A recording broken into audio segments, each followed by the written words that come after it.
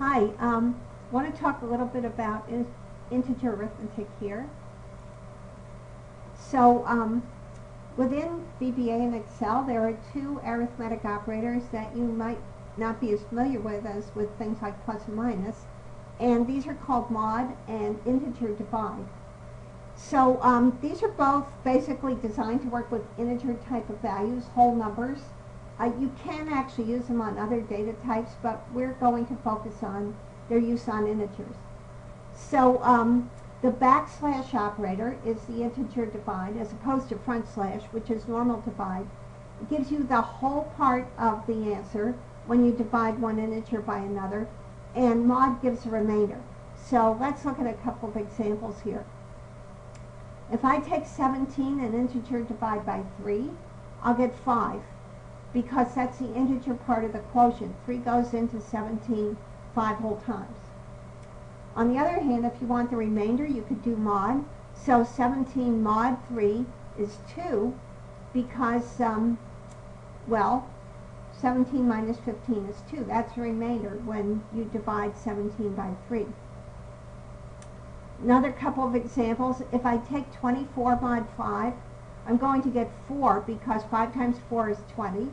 I'm sorry, I meant integer divide. 24 integer divide 5, going to get 4.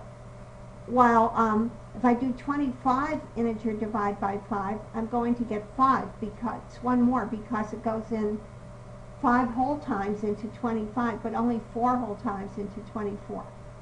Now with the mod, that's remainder. 24 mod 5 is also 4 because 4 left over. And 25 mod 5 is 0. So this, in fact, is a way to test if an integer is divisible by another integer by seeing if the mod is 0. So 25 mod 5 equals 0 means 25 is evenly divisible by 5. Now let's take a look at an example where we actually use these for something reasonably useful. And I'm going to take a look at the coins integer demo in Excel. So first let me show you what it does. I'll push this and I'll enter an amount of money.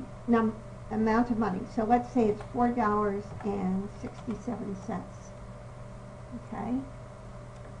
So this tells me that's $4, 2 quarters, a dime, a nickel, and 2 pennies.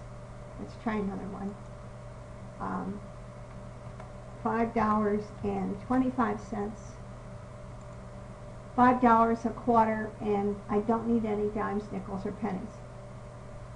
Okay, so how did I do that? Well, if we go look at the code here using Visual Basic, you can see that first thing I'm going to do is get the total amount of money from the input box, the way you saw me do when I ran the program. And then the next thing is I multiply it by 100. Now that gets rid of the decimal point, right, because my cents are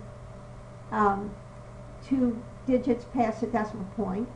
And so this gives me a whole number, and I use cint here to force a conversion into an integer data type. And now I'm going to use alternations of mod and integer divide to get how many dollars, quarters, dimes, nickels, and pennies. So doing the integer divide by 100 gives me how many total dollars. And doing the mod gives me the remainder, which is the amount of cents. And then because of the way our money system is set up, I can actually do something very simple to figure out the rest of this.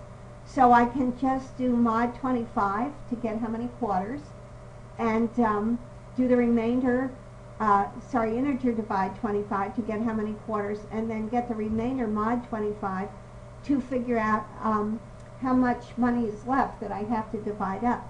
And then I do integer divide by 10 to get the number of dimes, and the remainder is then doing mod 10, how many cents are left, which is going to be either 1 or 0 nickels, doing this, and then however many are left is the number of pennies. And then once I have all those values, I just put them onto the spreadsheet using these assignment statements along with the labels that tells what each thing is. So that shows you a typical use for these integer arithmetic operations.